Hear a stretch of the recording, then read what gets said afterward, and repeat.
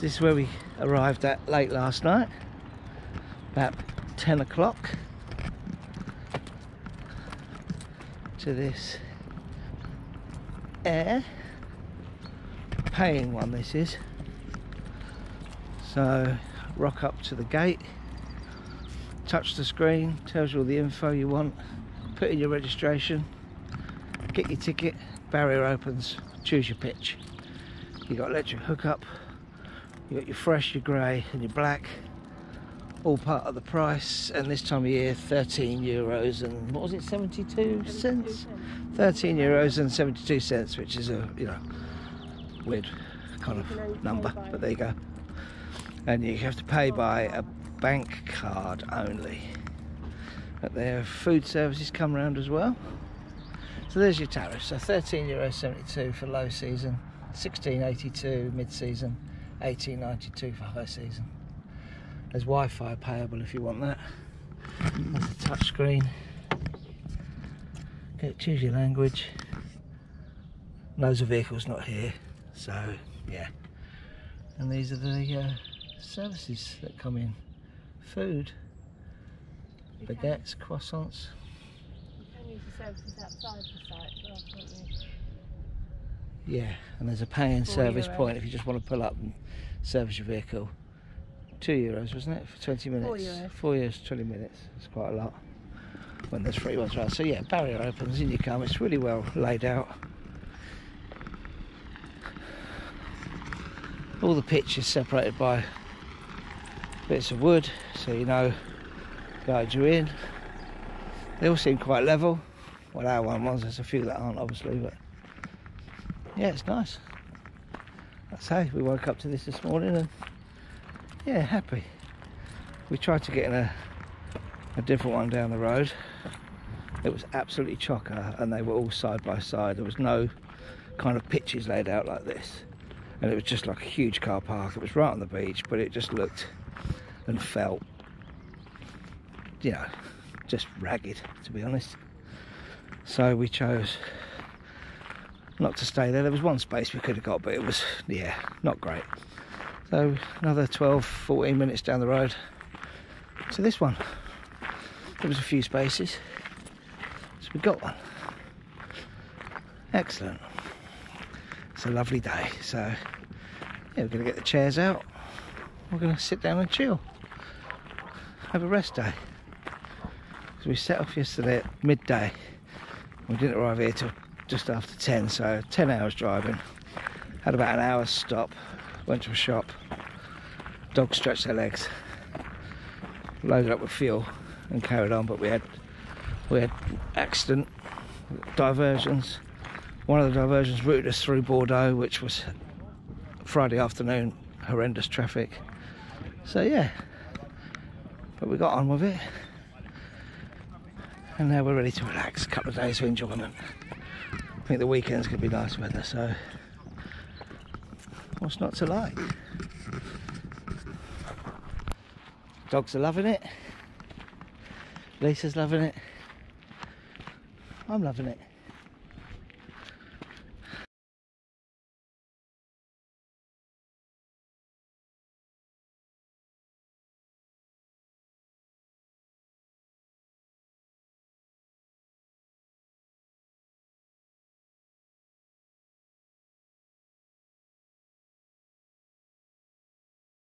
Right, onto the beach. Catch you later. So, Ondres. We are Ondres, we are Campeão. Boom. 300 metres to the beach. This is the beach. Obviously it's still not high season. Pizza place isn't open. Ice cream shop is there?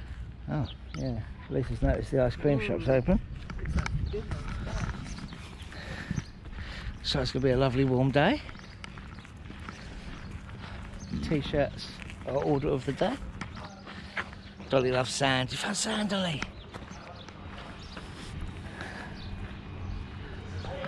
Paradise. Paradise.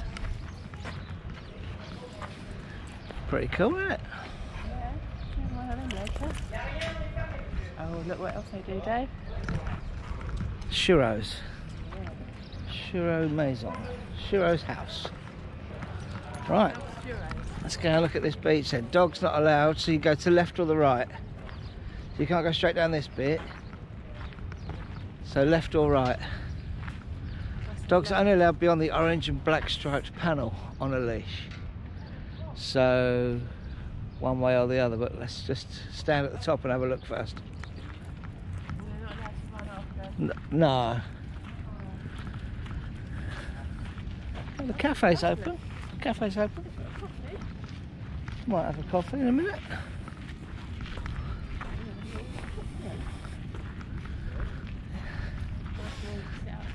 The Atlantic Ocean. Look at no wonder it's surfer's paradise. Yeah, it's nice. It certainly does.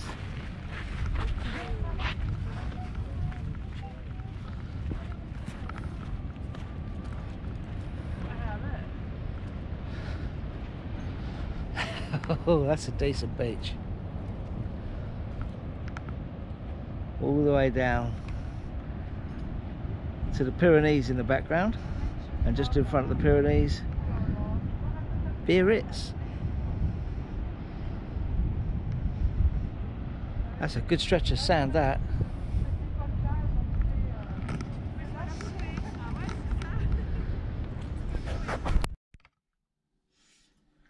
So, here we are, in the sunshine. So, we're travelling down towards Spain. We're about just over half an hour from the border, so probably going to cross that tomorrow afternoon. Spend a couple of days here. It's lovely weather, nice beach, chill out for a bit.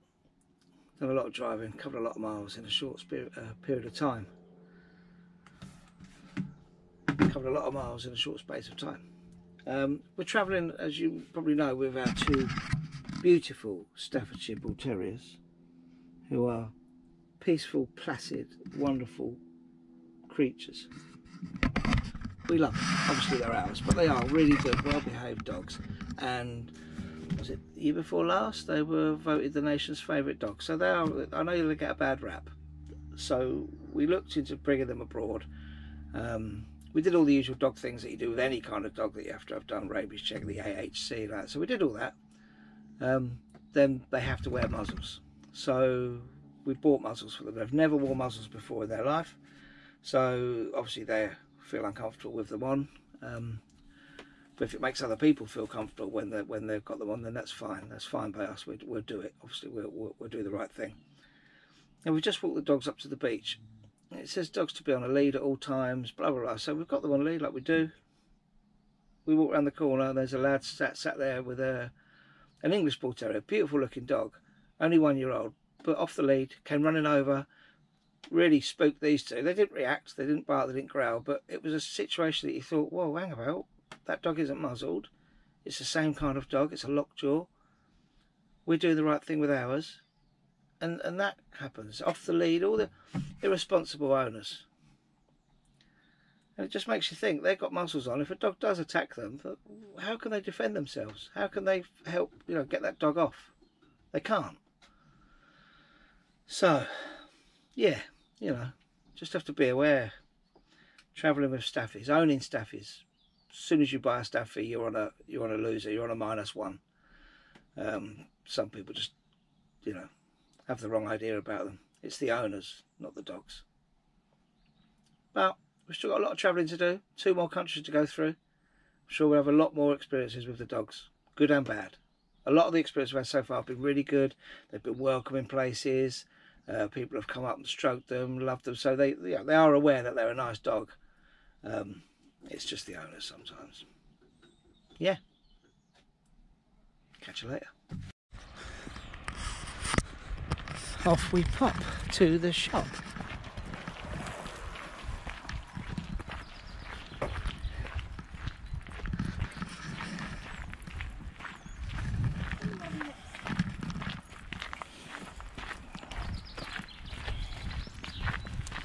There she is. She had her birthday yesterday. 10 hours in a car for your birthday.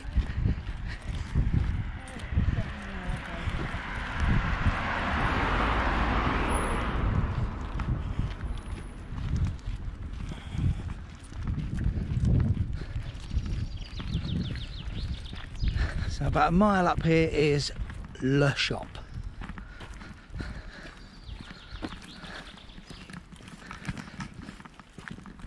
Look, there's another motorhome. One thing I've noticed, as soon as you get up to the continent, motorhomes everywhere, isn't there? Yeah, every other car. Absolutely everywhere. Every village, every town accommodates for them. It's great.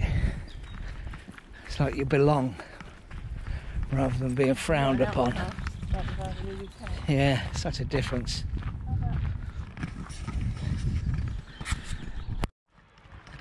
Well, that was good. Nice walk in the 20-degree heat. To find that the shop doesn't open until 4 o'clock Monday. So, no milk. No milk for Lisa. So no breakfast cereal.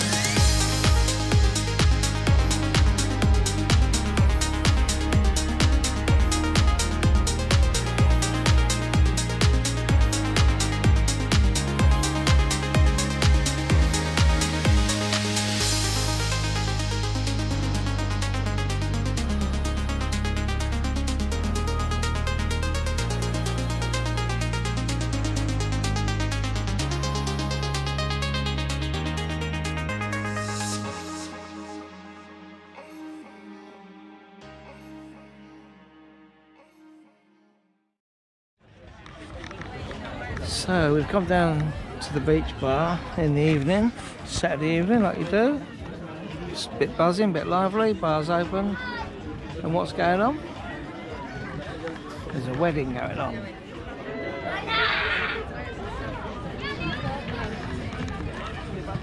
So there's a wedding going on, everyone's having fun, it's all good. The dogs are getting lots of fusses. Daisy! Daisy! Yeah, good boy. Who's a good boy? Dolly! Dolly! Dolly baby! Who's a good girl? She's so excited. She's like, there's people everywhere! There's people everywhere! Oh, Dad, I want to go see her. Dolly. Oh, she had one. What about Dolly?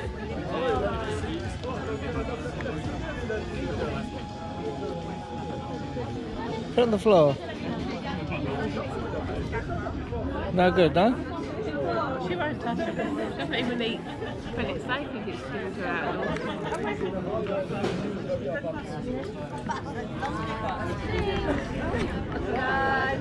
No. Oh, is he not allowed like that? Of course he is. She's coming up. He's not in this dinner with the Come here. Here. Here. Yes, give it.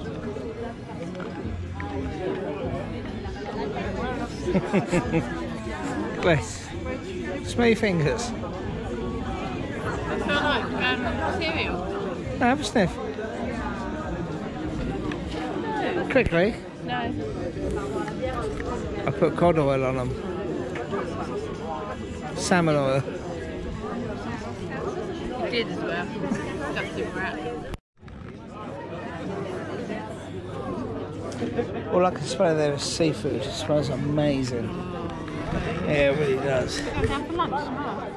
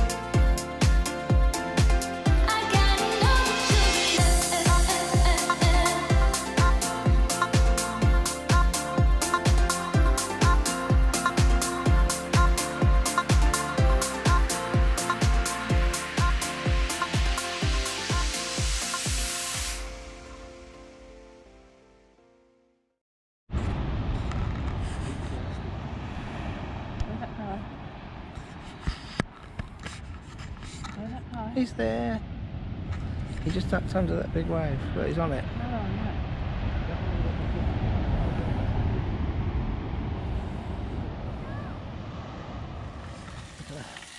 Me doing what I like the best, cooking in my motorhome with a glass of vino. Cheers. Me doing what I like best in my motorhome with a pint of beer. And eating. Eating and editing. Cheers.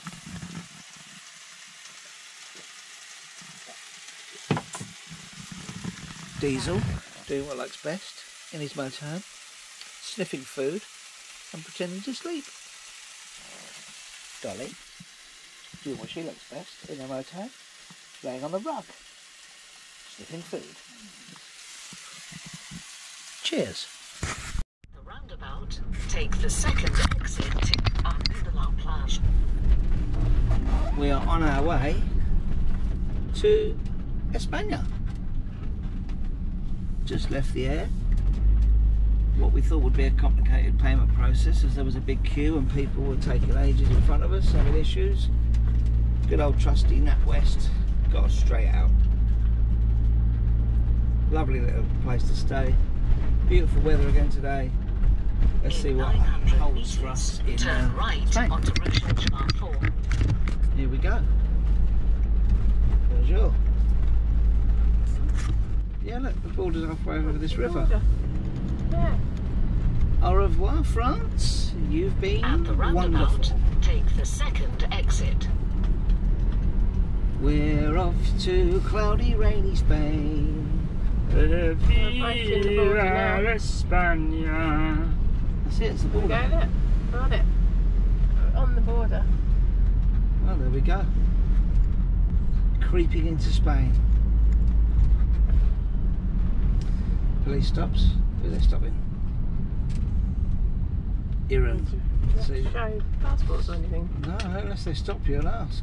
At the roundabout, take the second exit to Go by Seville. Avenida Paralde. That's now Spanish.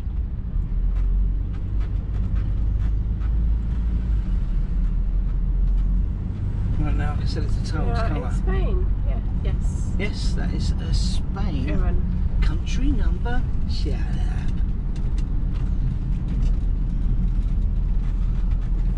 It feels really different, doesn't it?